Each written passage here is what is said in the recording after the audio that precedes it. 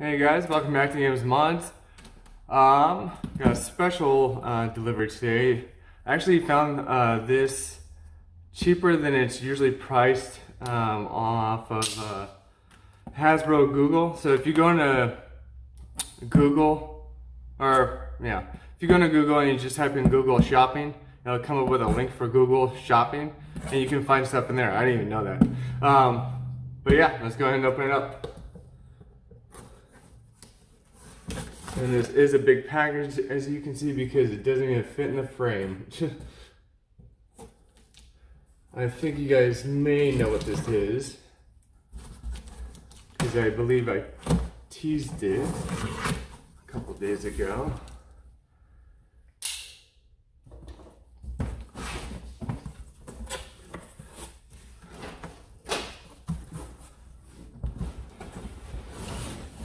And at first I wasn't going to buy this, but I did want to see what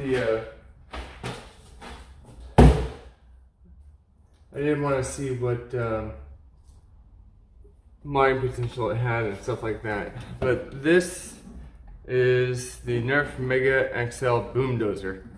There we go, there's the front. So as you can see, it's pretty big.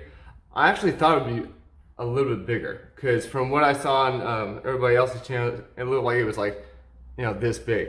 But yeah, actual dart size, that's pretty big.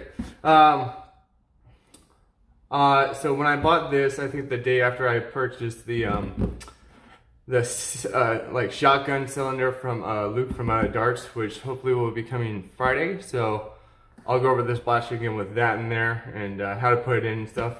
But let's go ahead and get into this. This looks very interesting. And let's see here.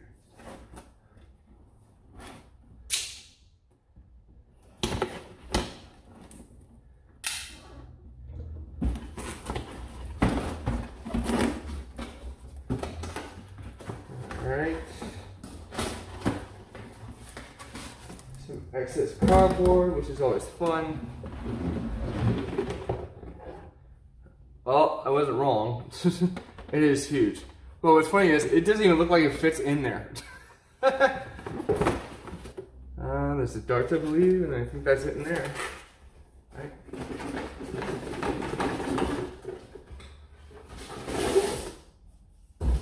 Yeah.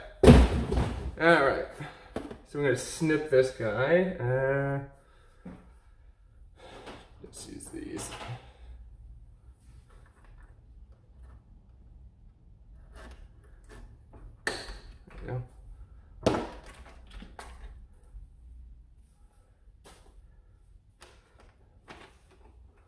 So it's pretty cool in the sense that you can load them on this side.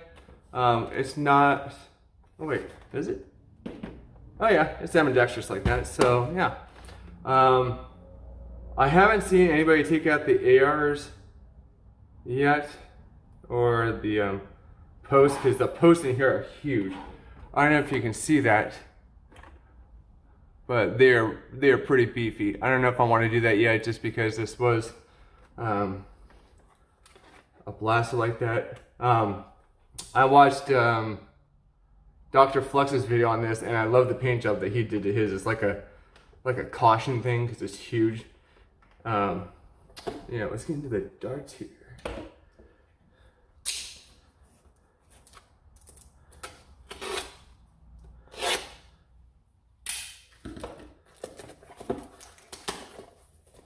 Oh boy.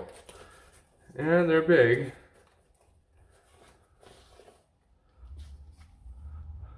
So almost as big as my hand. Let's see. Yeah, that's pretty big. That's a big boy. There's 6 of them in here, of course, with the instructions.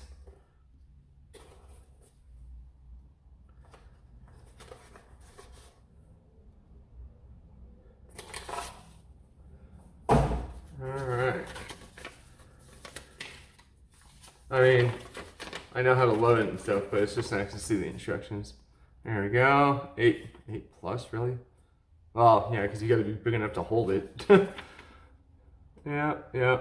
just like we thought. Okay, cool. I want to see the size comparison compared to Mega, Elite, and Short. So give me 1 second. Let's see here. There's that.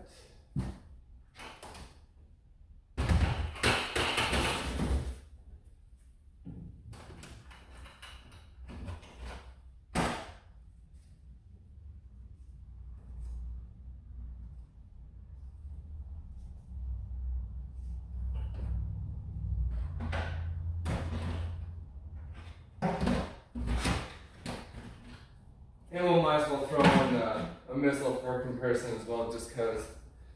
Oh, sure. Do I have one up here? No. Okay. I'm gonna go grab one right here.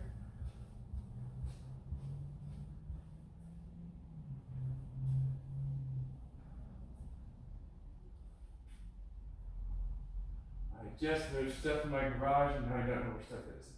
Go figure. Huh.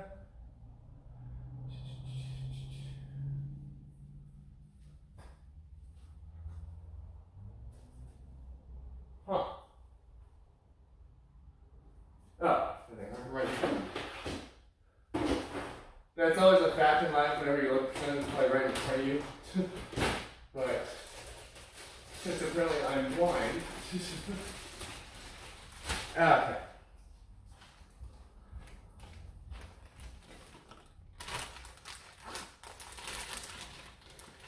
Doesn't matter which one.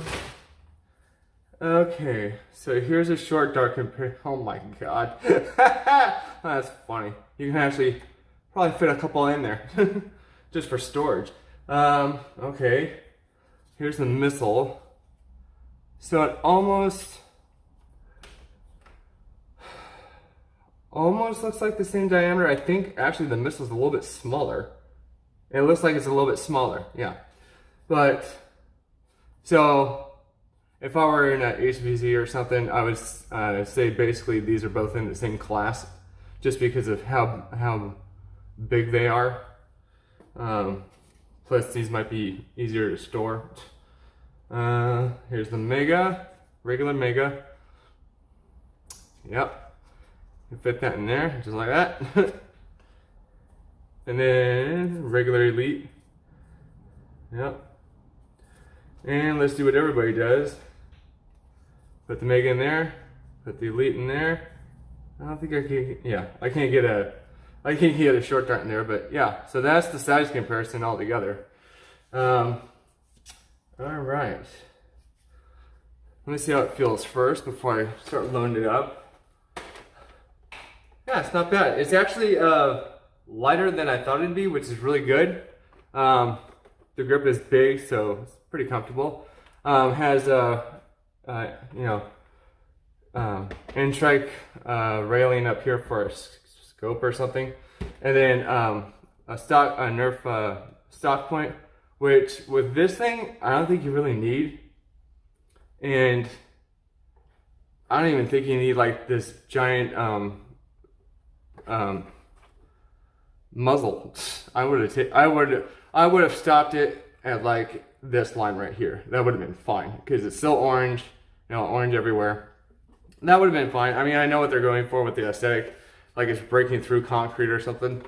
Yeah, if there's a way to remove that. I know that there is some solvent weld somewhere in here that holds this, you know, holds the barrel on. And I believe there's a little bit back here underneath, so you just gotta be careful if you do take it apart.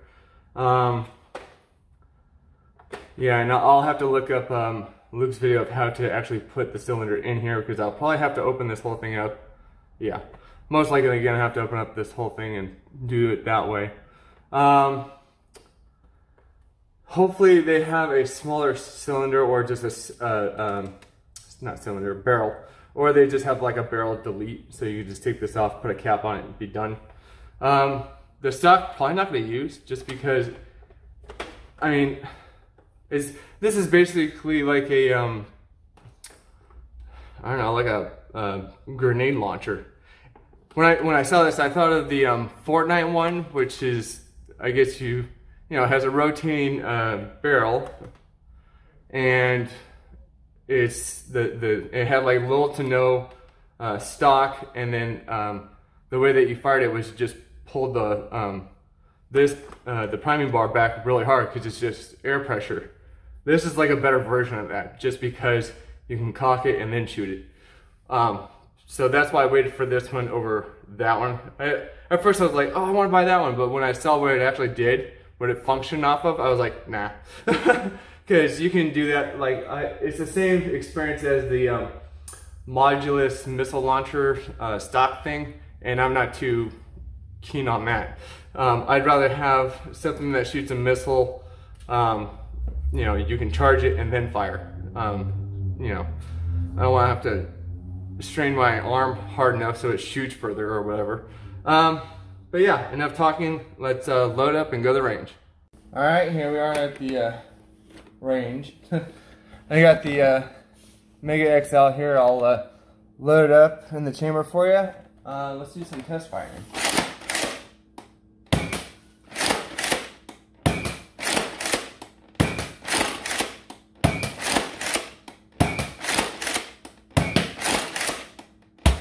Alright, no complaints about that.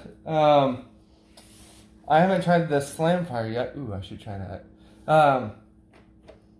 But it does work fine. I'm basically at an even level with the target there. I like that they whistle, because who doesn't love a whistling missile? But yeah, the only thing I would change is the cylinder, which I'm getting, and then that giant muzzle up front. It is a big blaster to carry, especially for, I guess, a shield breaker, or I guess a primary or whatever. I noticed one thing though, there are no sling points on this, which would have been really helpful. Especially if you're expecting somebody to put a stock on this thing, you know. But I mean, I'm sure there's an accessory or something out there. I probably have one, I just don't know it. But I can put a sling on top somehow. Yeah, that would probably be my only complaint. No sling points. Yeah, I'm real interested to see how this fires with the cylinder with like regular and short darts. And then I'm also curious as to find out how the Mega XL darts shoot out of like, I don't know, some sort of modified single shot weapon, you know, with maybe PVC or fitted tubing so it can shoot out of that. Yeah, I may be able to come up with something by Friday when the cylinder is supposed to be here so I can compare the both. Yeah, maybe I'll try to shoot out of the